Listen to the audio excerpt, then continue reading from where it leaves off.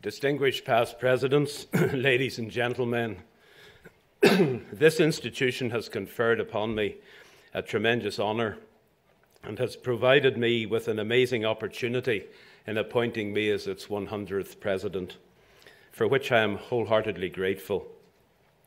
The weight of responsibility is enormous, but the road ahead, although challenging, is exciting, and I count on your support as we walk it together. The choice of title for this address is almost automatic, given it is the year 2020. It's opportune to pause and reflect on what has been achieved under the leadership of 99 illustrious past presidents. The Welsh poet William Henry Davies wrote, "What is this life full of care? We have no time to stand and stare. No time to see in broad daylight streams full of stars, like skies at night. A poor life this, if full of care. We have no time to stand and stare." Recent past presidents have been very much contemplating the future of our profession and how we must adapt and develop to meet the evolving challenges that face us. In Faith Wainwright's presidential year, Council was tasked to consider developing trends, methods and materials, and the outcome was the seminal strategy publication entitled The Future of Our Profession. The board formally adopted the report's recommendations, and the institution's April 2019 technical conference entitled Strategically Shaping the Future of Our Profession explored 3 of the 7 key issues in greater depth. Those were data and artificial intelligence, the future of education for engineers, and the big subject of resilience. The institution has since set up a task group to actively monitor progress as initiatives are rolled out across the institution, and the various committees and panels are also theming their activities around the key priority areas. Although the intention of this address is not to stargaze into the future as others have done, the wisdom of the philosopher Confucius is relevant when he said, "Study the past if you would define the future." And technologist Mike Ivakak gave this a slight twist when he opined, "For an understanding of the future, look to the past." He went on to say the past and the future are actually not so different. Every past event has a cause or causes that, as we look back at them, typically make sense to us from our vantage point in the present. Likewise, each past event has implications and influences the events that follow it. Firstly, then, let's recap historically as to how, when, and why the institution originated and developed. It was on the 21st of July 1908 that a small group of eminent architects and engineers, led by Edwin O. Sachs, met in the smoking room of the Ritz Hotel in London.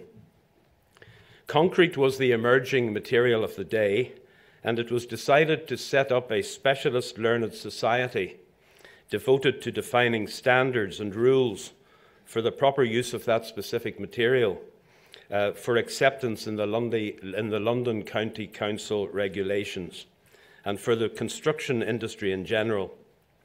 And so the body was first called the Concrete Institute. Incidentally and ironically, most of you will know that the Ritz was actually the first steel frame building in London. A bit ironic. It quickly became obvious that the membership was too restricted, and so in 1912 the focus widened and the title expanded to the Concrete Institute, an institution for engineers, architects, etc. The First World War intervened and impeded growth and depleted membership. Then in 1922, recognizing there was more to life than concrete, and that other materials were also developing, the name of the corporate body changed to what we know it as today, the Institution of Structural Engineers.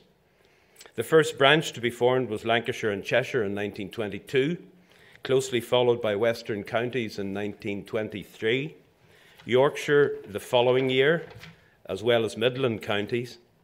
The Irish branch was formed in 1926, by which time the institution membership had grown to over 1,700.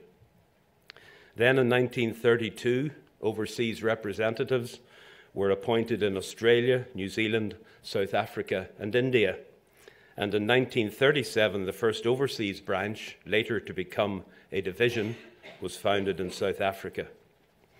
The institution gained its royal charter in May 1934, and a supplemental charter was later granted in November 1965. I thought it was perhaps appropriate to look back over the past 112 years and take some periodic snapshots, and to explore issues which were relevant and pertinent at those particular milestone dates. Time only permits to look at the first, the 10th, the 25th, and the 75th inaugural addresses. Let's see if there's any commonality and if history does indeed repeat itself. The first president was the Honourable Robert Windsor-Clive, the first Earl of Plymouth. He was a politician of some note and was the first Commissioner of Works from 1902 to 1905. He didn't actually deliver a formal address, but said a few words at the luncheon which marked the establishment of the Institute in July 1908.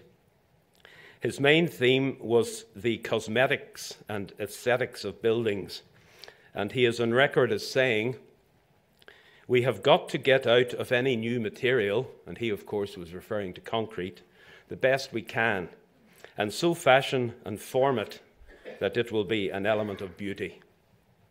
So the first actual presidential address was delivered in 1911 by Sir Henry Tanner, who was a prominent architect and who was knighted in 1904.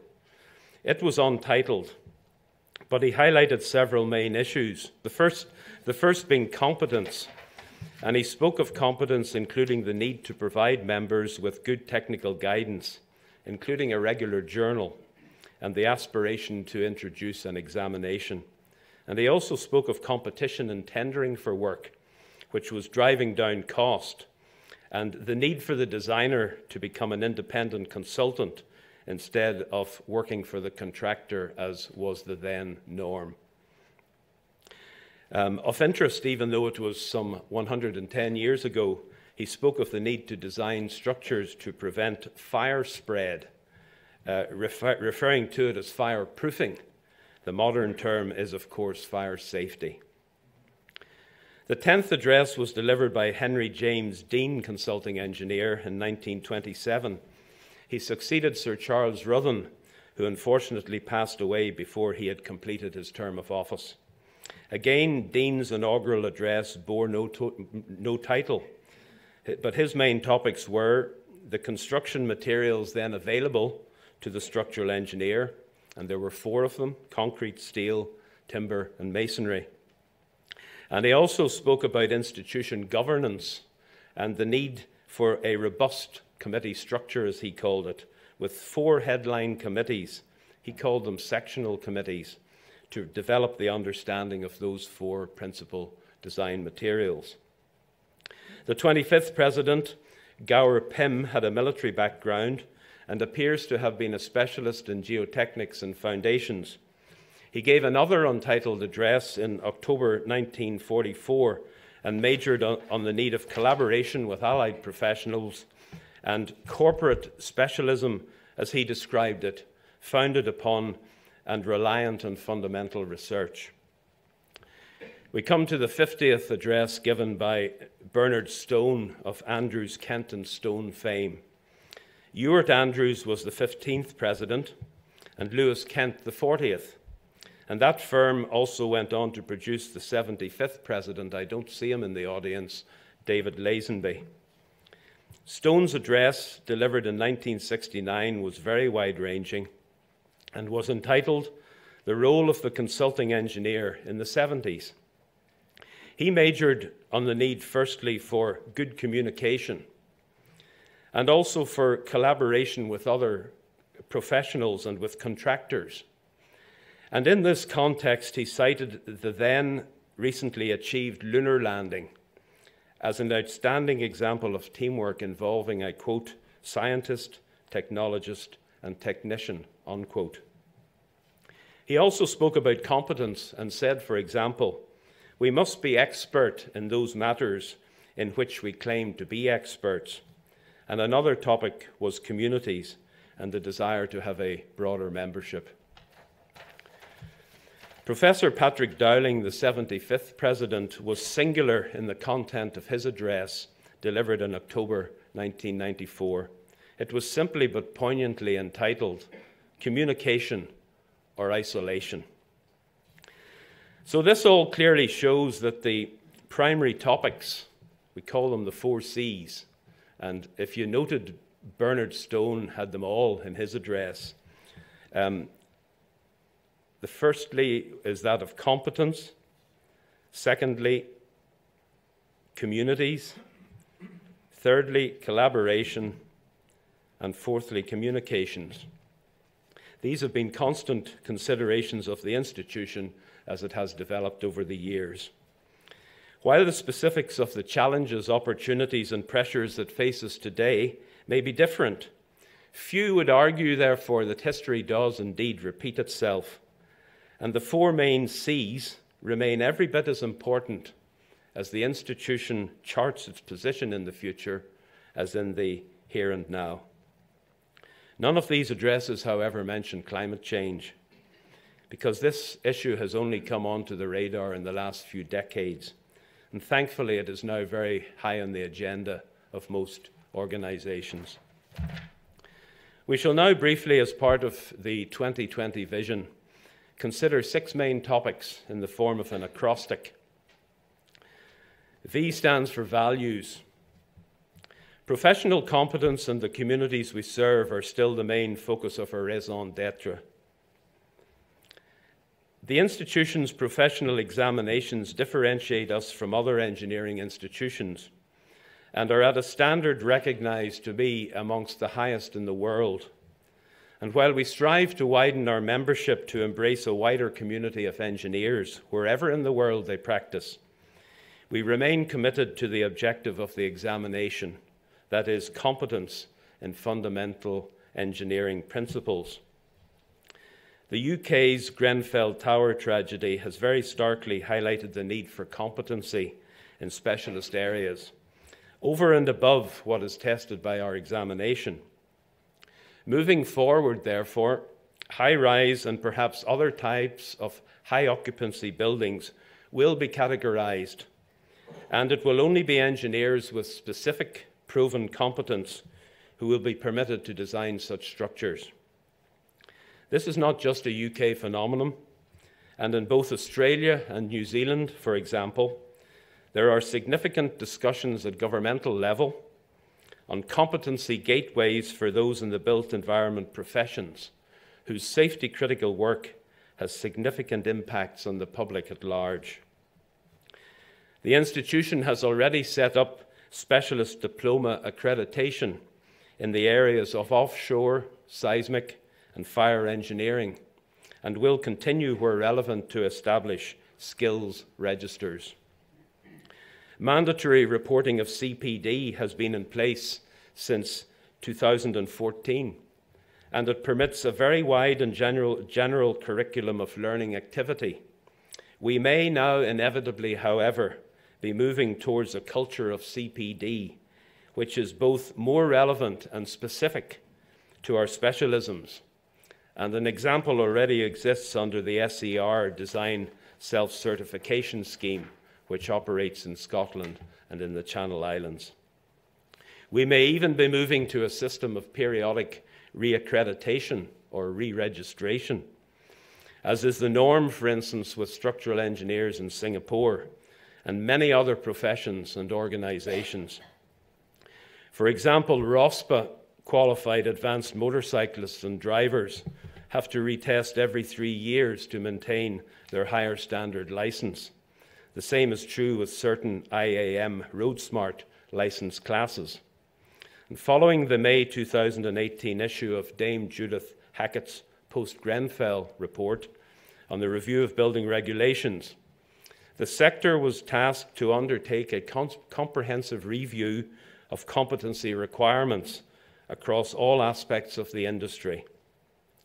Led by the Construction Industry Council, some 150 organisations have been involved, including our own, and we believe it is almost certain that there will be an inevitable push towards tighter regulation of competence. Moving forward, therefore, demonstration of competence will continue to be a very significant issue for us all. The international reach of the institution provides us with the ideal opportunity to learn from competency schemes operating in other parts of the world. And so collectively we must embrace these challenges and convert them into opportunities. Inclusivity in all that we do and strive for must become ever more central in our thinking.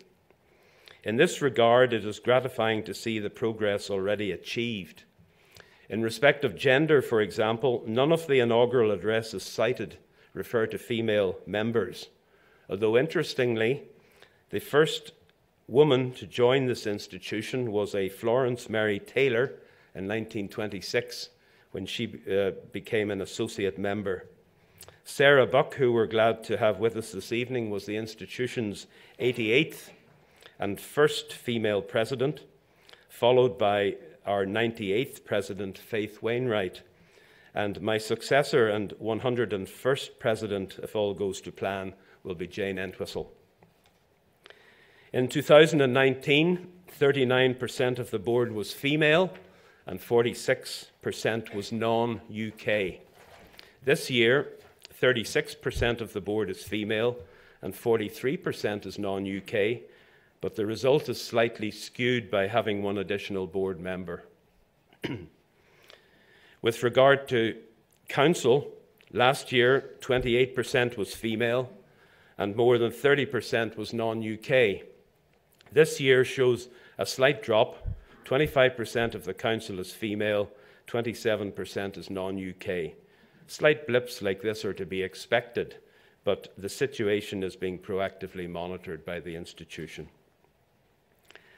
Although the institution has come a long way, we cannot, however, be complacent, and we must continue to strive to be all-embracive. Not only does the institution have to be inclusive, it has to grow and nurture the international community, and this topic will be discussed under a later heading. We must continue to give our members, particularly in smaller practices, the support they need, both in terms of technical and business guidance. The Essential Knowledge Text and Business Practice Notes series, produced by the institution, have proved to be a tremendous success, embracing a wide spectrum of fundamental engineering and business-relevant information. It is also gratifying to highlight, based on membership surveys, the vital and pivotal role which our magazine entitled The Structural Engineer continues to play in this respect. It has been a privilege for me to have been involved over a 27-year period with the editorial team and with the evolution of The Structural Engineer from a hybrid journal into a standalone publication. Incidentally, if you're observant, you will notice that the April 1992 edition, when I joined editorial, was a Northern Ireland special.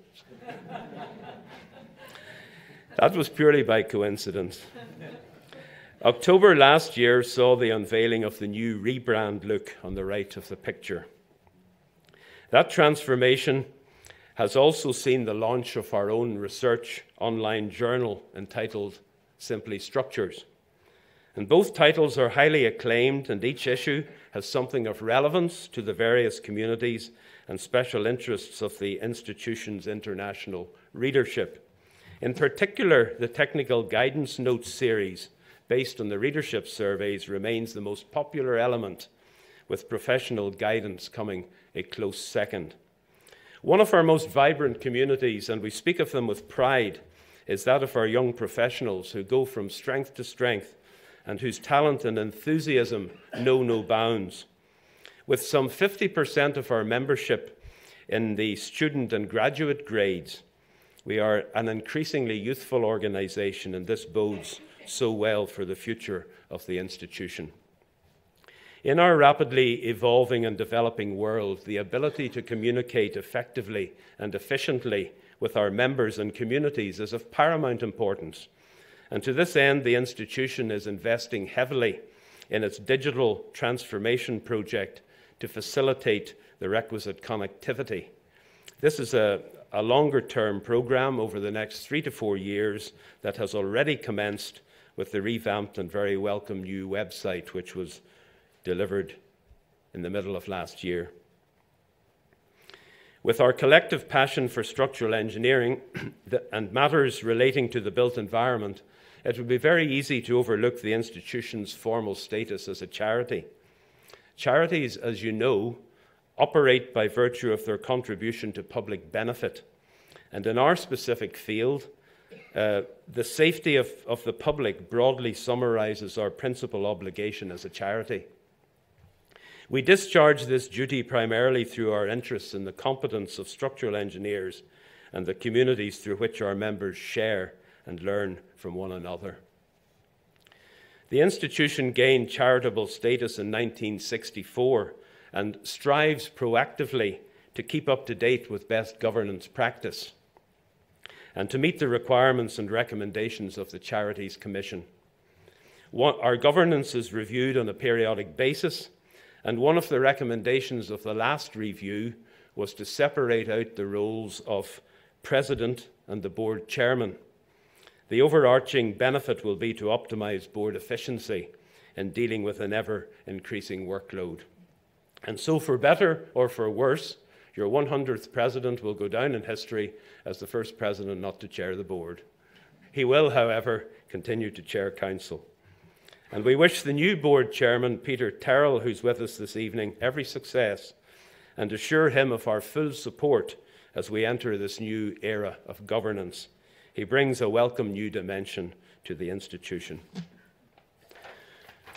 The letter I is for inspiring others.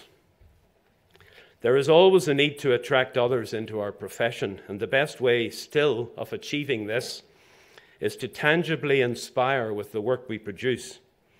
The institution's special awards help promote this ideal, celebrating as they do creativity and the best in structural engineering on a worldwide stage. The question is often asked of me, why did you become an engineer? Well, I was born and brought up in northwest Zambia, and before I ever knew what an engineer was, there were two iconic bridges which mesmerized me and filled me with a sense of awe and wonder. The first was the largely unknown suspension footbridge at Chinyingi over the mighty upper Zambezi River, not far south from the Angolan border. At that time, and it may still be so, it was the only bridge on that vast section north of Victoria Falls. A priest whose name was Crispin Baleri, who was stationed on the West Bank, solicited redundant steel cable and structural steel sections from the copper mines in central Zambia. With engineering tuition, for he had never read engineering at university, and with a bit of trial and error, and it is reputed San Francisco's iconic Golden Gate Bridge as his model, he managed to construct this fantastic structure, wait for it, with a span of some 340 meters. To account for the sag and the river's flood levels, he had to raise the height of the towers several times. And in addition to that, he had to retrofit the lateral stay cables, which you can just about see. This was bridges to prosperity for an isolated community before the term was ever coined. And to say the bridge is lively to cross is an understatement. The second is the famous 158-meter steel-arched Victoria Falls Road and Rail Bridge. It was the brainchild of Cecil Rhodes and was designed by Freeman Fox and Partners, then called Douglas Fox and Partners. And interestingly, today it is one of the most popular bungee jump locations in the world, if you're interested. Unwittingly, therefore, those two bridges inspired me to become an engineer. Inspiration, however, also comes from people. And there were two men, unfortunately, neither of them could be here tonight. Professor Adrian Long, when I was at Queen's University, and Dr. Gordon Millington, when I started professional life. I often say that Gordon taught us to think outside the box before the term was ever invented. He taught us to push the boundaries, and more importantly, to believe in ourselves. And as a result, a very rewarding career unfolded, which culminated firstly in the Waterfront Hall, Belfast, a 2,250-seater multi-configuration concert venue, which features the terraced vineyard concept of seating. That's a picture of the opening night in 1997, and some of my colleagues are here tonight, and can be spotted somewhere in that big audience. It won a Structural Awards special commendation from this institution in 1997. In the same year, it won the Concrete Society Award outright. And then the following year, it won the International FIP Award for Outstanding Structures. The average age of my team in completion was just under 30. That's quite amazing when you reflect on it. We had young, inspired people, and we produced innovative solutions to what was a very complex and challenging design brief. Then, more recently, came a diversification into the specialist area of forensic engineering and expert witness. And as a result of that, I'm now, like some in the audience, trying to educate others as to what can go wrong in projects and the very costly pitfalls to avoid. A recent example is a major infrastructure project in Hong Kong, comprising an underground extension to an existing mainline railway station. Major public safety concerns were sparked in mid-2018 when a whistleblower alleged that shortcuts and malpractice had taken place. The chief executive of the Hong Kong government immediately set up a high-level commission of inquiry to investigate the safety of the structures. Don't ask me how, but I was appointed as engineering expert advisor to the commission and gave my final evidence to the hearing just finishing this day last week in Hong Kong. And I'm so pleased and indeed honoured that Professor Peter Hansford, Commissioner to that inquiry, is with us in the audience this evening. Sir, you are most welcome. Thank you so much for coming. So we in turn have an obligation not only to attract young people into engineering, but to mentor our younger professionals and to inspire them towards creativity, ever making them aware of the bear traps that need to be avoided. Sarah Buck, in her inaugural address, used a similar word, enthuse. And we have all benefited from the inspiration and guidance of structural engineering professionals as our careers have developed. As part of our 2020 vision, I encourage all of you to consider what you are prepared to do to support the next generation. S, the letter S, stands for society. Everything we do impacts on society, even though the public at large have little realization of the significance of our work or the value of our contribution. And things tend only to make news headlines when they go badly wrong. For example, the recent tragic bridge collapses at Florida International University in March 2018 and in Genoa in August 2018, and there are a host of others. This institution is a key member of CROSS SCOSS. For those of you unfamiliar, CROSS stands for the Confidential Reporting on Structural Safety, and SCOSS stands for the Standing Committee on Structural Safety. This is a tripartite organisation which includes the Institution of Civil Engineers and the Health and Safety Executive. It has done sterling work led by Dr. Alistair Soane. The aim, derived from aviation and other industries, is to learn from failures in a non-adversarial and non-recriminatory manner, and then to disseminate that knowledge so that the same mistakes critically inform professional practice and do not recur in the future. Similar schemes are gaining impetus in Germany and South Africa. The UK model, as you've just heard, is now starting to be rolled out internationally with the establishment of Cross Australia in 2018 and Cross US, launched, as you heard, last year in June.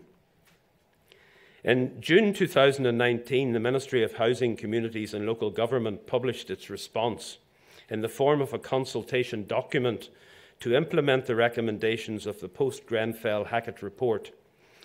It appears likely that the government will introduce a cross-based whole-life system of reporting, beginning at least with high-rise, high-occupancy buildings.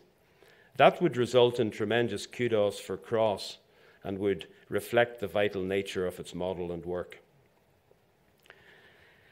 Climate change may be a myth to some skeptics, but it is a frightening reality that will test the future resilience of our infrastructure. It rains a lot in our neck of the woods in Northern Ireland, compared with many other regions of the UK.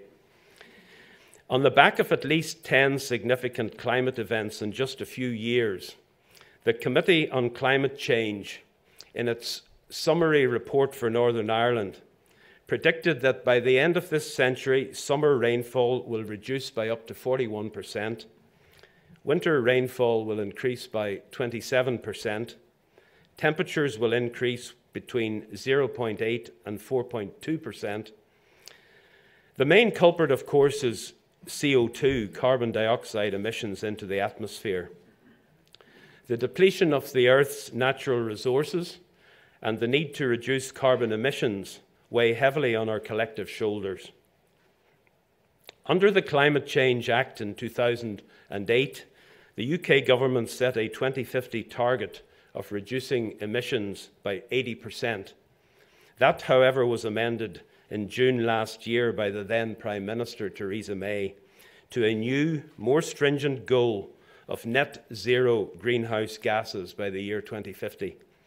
This, therefore, is a hugely significant challenge for all built environment professionals to come to terms with. Last July, the institution set up an online declaration, as you've heard about again this evening, as did other professional bodies, under the banner UK Structural Engineers Declare Climate and Biodiversity Emergency. That invited sign-up from company CEOs. The commitment was to commission and design buildings, cities, and infrastructures as indivisible components of a larger, constantly regenerating and self-sustaining system in balance with the natural world, and to strengthen our working practices to create structural engineering outcomes that have more positive impact on the world around us. In addition, the IPCC, that stands for the Intergovernmental Panel on Climate Change, which is the United Nations body responsible for assessing the science related to climate change, warned in October 2018 of the need to limit global warming to 1.5 degrees centigrade for a climate-safe future. Climate change, therefore, remains one of the biggest challenges to the institution and its members moving forward.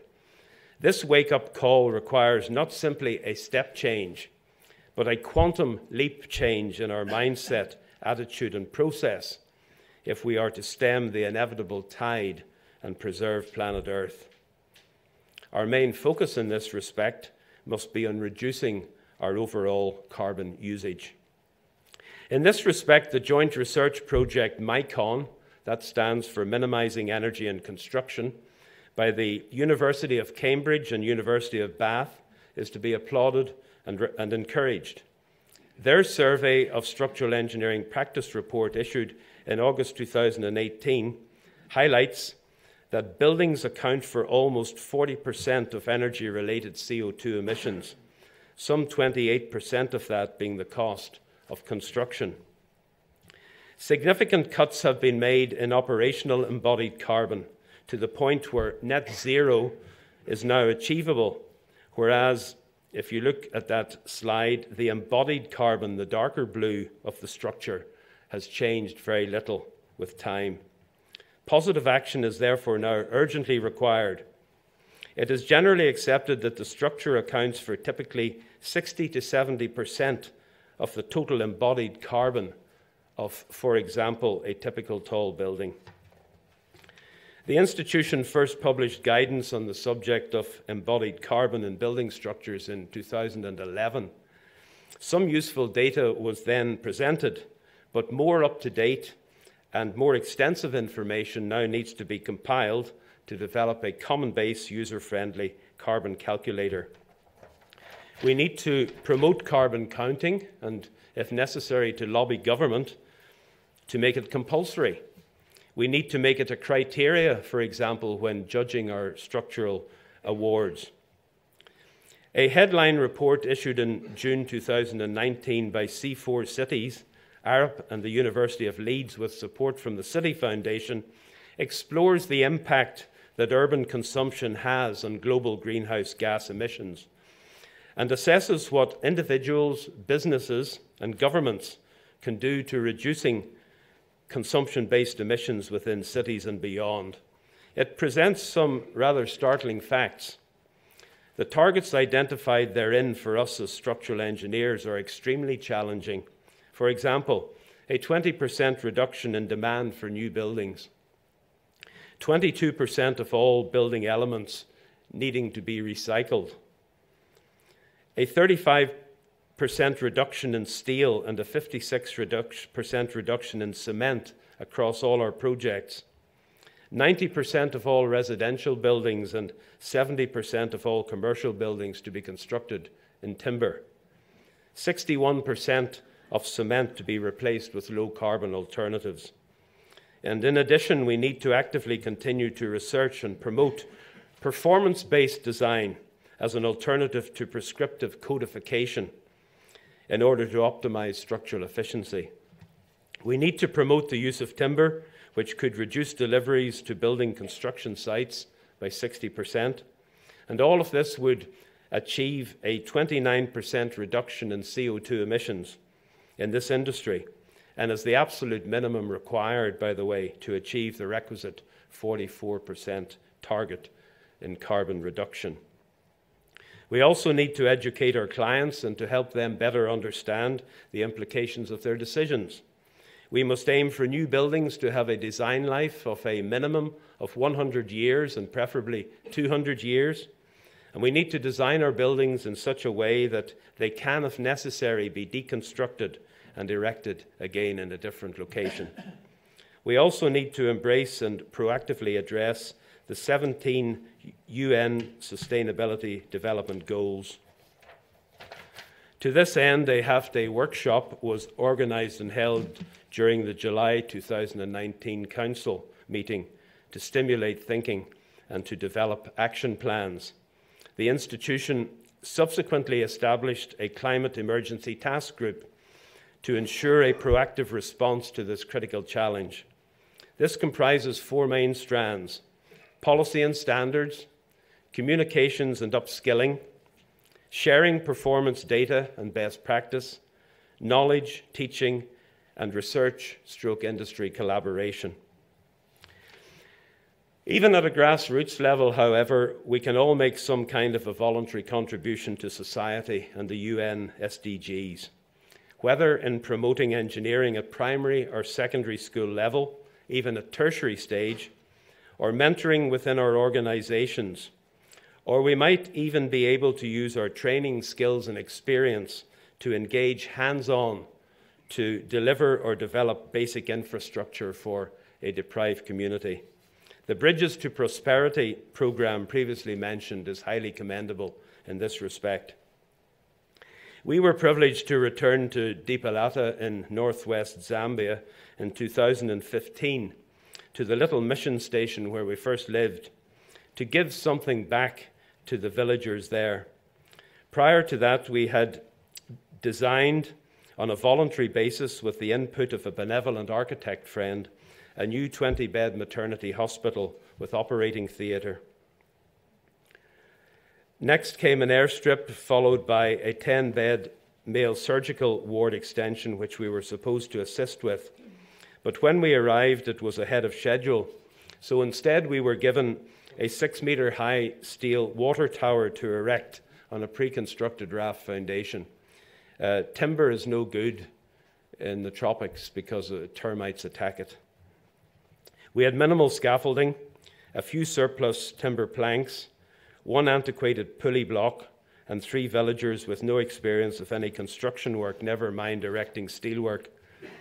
The chap on the ground with the yellow hard hat, which I gave him, was of course the gaffer.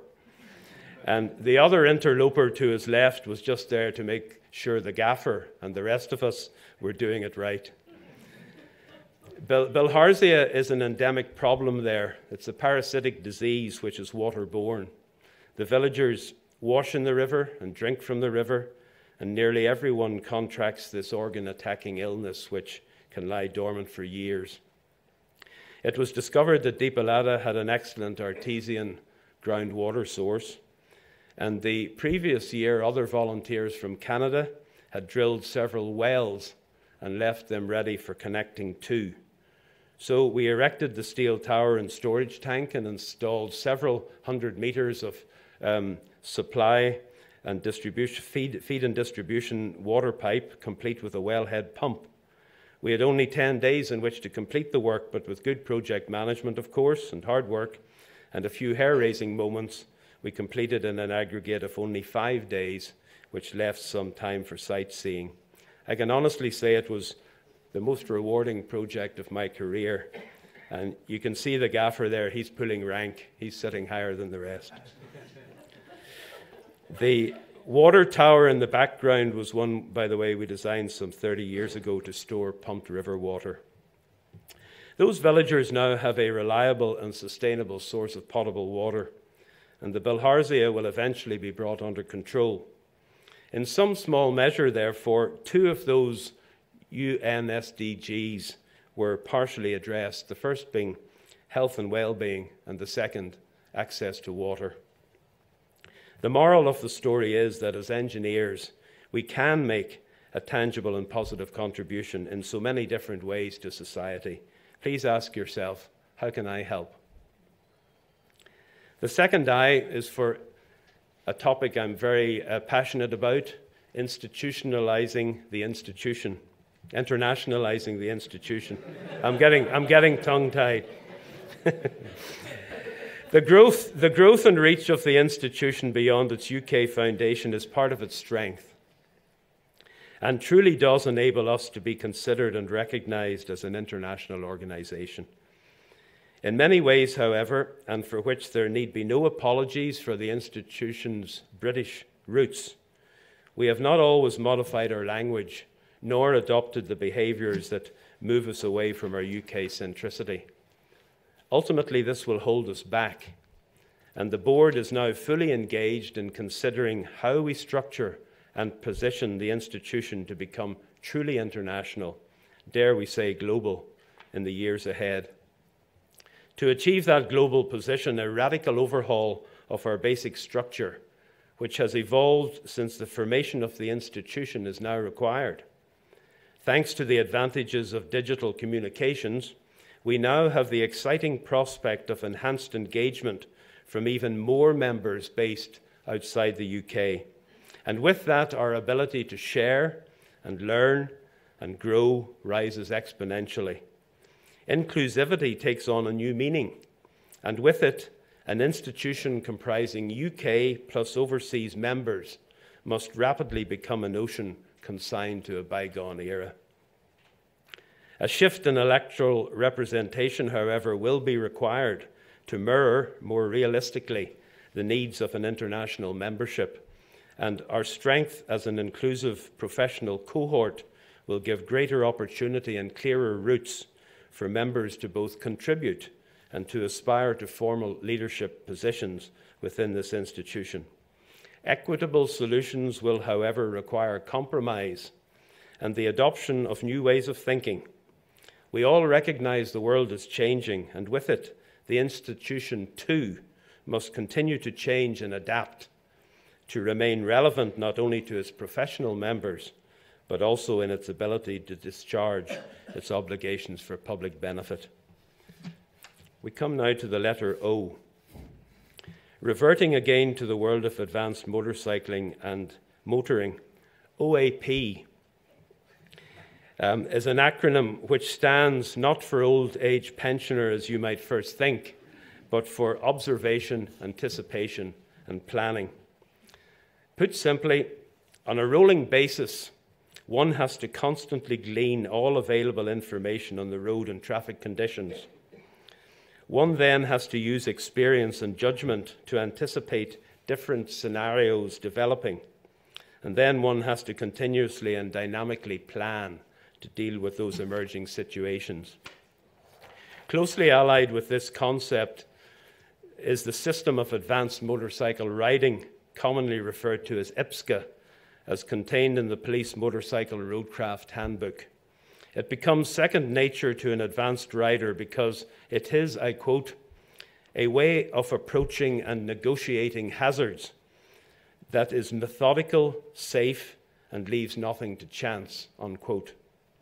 The flexible system consists of information processing and 4 phases: position, speed, gear, and acceleration. Each phase develops from the preceding one, and the processing of information is central to the entire system. The analogy to us as an institution moving in a rapidly evolving, hazardous, and changing world is strikingly obvious. We need to be ever aware of what is going on around us and ahead of us. We need to aim to where we want to be, position-wise. We need to be moving at the correct pace and with sufficient flexibility to stay out of trouble and to take advantage of each successive challenge and opportunity. Finally, you'll be pleased, the letter N. Initially, I wrote the next 100 years, but then changed it to the next 30 years. The government's hugely challenging net carbon zero edict must be achieved within the next 30 years. In context, it is sobering to realize that the majority of our members will still be practicing in 2050. Rather than trying to crystal ball the changes another century will bring, the exponential rate of change demands that we perhaps more realistically consider 30 as the new 100. In conclusion, let me leave you then with a series of rhetorical questions. What massive step changes will the 130th President reflect on? What skills will a structural engineer have and need in the year 2050? What will have happened to planet Earth's climate? What will the 130th President identify as the issues and challenges of the future? Which country will he or she be from? Where will the institution's headquarters be? What medium will be used to deliver the 130th inaugural address? I could go on. But it is likely with the current rate of change that even using our wildest imagination, we would get it badly wrong both in content and direction. Ladies and gentlemen, you have listened patiently to me trying to look at things in perspective, for which I thank you sincerely. In conclusion, there are 3 immediate areas of priority which we as an institution need to focus on in order to remain ahead of the game in a world of unprecedented and accelerating change. The first is competence and how it will need to be tested. The second is climate change and how we both corporately and as members rise to the challenge to crisis manage our rapidly depleting resources. And the third is creating and proactively developing a truly international and representative institution. As I close, there are 2 people in particular I would like to acknowledge and express my thanks to. The first is the institution's librarian, Rob Thomas, for his help with the historical research. And the second is Will Arnold, his name has already been mentioned this evening, for his input into the section on climate change and for his permission to use some of his graphics.